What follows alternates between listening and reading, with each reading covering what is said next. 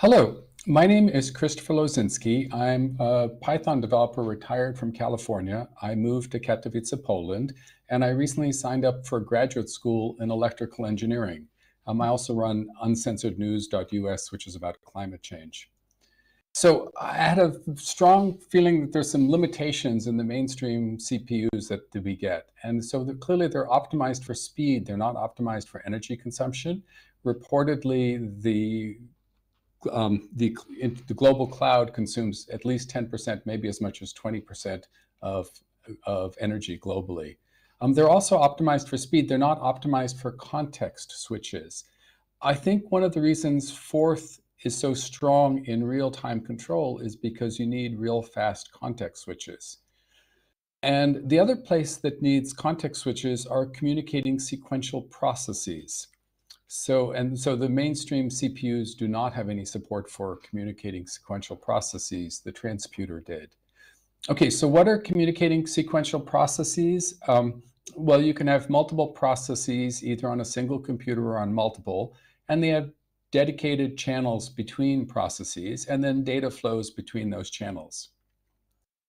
The MicroCore actually I was really pleasantly surprised to see that the MicroCore has hardware support for communicating sequential processes. So we all know what an interrupt is. That's when something unexpected happens. But they also have something called a pause, which is an event which did not happen that was expected by the software. Maybe the software wanted to read some data, or it wanted to write some data, but wasn't able to do either one. It wasn't available, or the device wasn't available. The MicroCore will then provide hardware support to pause the process, and if it's multiprocessing, begin another one of the communicating sequential processes. So awesome, awesome stuff. The other thing I really like about the MicroCore is it has a lot of instructions: 52 core, 22 extended, 5 float, 5 byte instructions, 84 total, plus the software traps. If I'm trying to write an instruction using reduced instruction set computing, where I have to do lots of little instructions, I'm pretty sure that's going to consume a lot more energy than one fat instruction implemented in silicon. It's going to have a lot fewer transistor transitions consuming energy. So fat instructions are, I think, a really good idea for low energy consumption. Of course, it has some limitations. The desktop software needs to be upgraded. The J1 by James Bowman has this really lovely, simple Python application on the desktop, very clean, probably quite easy to port. Also, the MicroCore, only one of the 84 words are in use at any time. So that seems like wasted space. It's just begging for having lots of processors all sharing those words. Maybe the stack manipulation words, which are used frequently, every processor can have dedicated hardware for that, but maybe a lot of the less frequently used words could be shared by other processors. And then, of course, the MicroCore is in VHDL, but Verilog is much more fashionable. Other limitations, I'm just digging into the code for this. There are many Forth CPUs I'm looking at. They all have some good lessons to learn.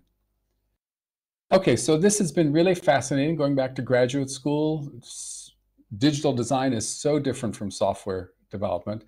System C turns out is also based on communicating sequential processes. So some large number of Forth CPUs all using communicating sequential processes would be much easier than System C, because you're really programming in Forth rather than trying to program an FPGA. And then low power Forth arrays, something like green arrays, is also a very interesting area for me. Anyhow, I'm having fun. Thank you. Any questions? Okay, Christopher, thanks a lot. Can I just say it's a pity that Klaus is not here, who's the inventor of MicroCore. And I think what his main intention was always that MicroCore is a side load, so it's not meant as the main CPU. So you're doing something fancy in whatever you want to do on your FPGA, and then this is just used to have a standardized interface into it. So good to know. And a question I would be, so I'll start with the first question and ask the others to raise their hand, please. I was wondering, because you mentioned power consumption, aren't you scared that FPGAs require quite a lot more energy than an ASIC. So, oh, absolutely, absolutely. So we need a good design, some small community, first prototype demonstrated on FPGAs, and then the European Union is just investing, I think it's 64 billion euros or something like that in semiconductors, and also they're very interested in low power. So it'd be great as a community to get together and really demonstrate that we can do these things with much more low power, and then working together get a big funding out of the European Union. I totally agree with you that FPGAs are less efficient than. So you want to stay with the FPGA as long as you can, and then when you have finalized it, you do want to go down the ASIC route. I just don't have 50 million for a mask set. You know, yeah, who has? Okay, are there any other questions for Christopher? Okay, I don't see any hands up. Let me check on Twitch. No. Well, I'm going to relay this talk to Klaus, and maybe he will come back to you if you want. I would love to chat with him. I certainly think it's interesting. He normally hangs around at Euroforce. All right. Well, thank you very much, Christopher, for your talk.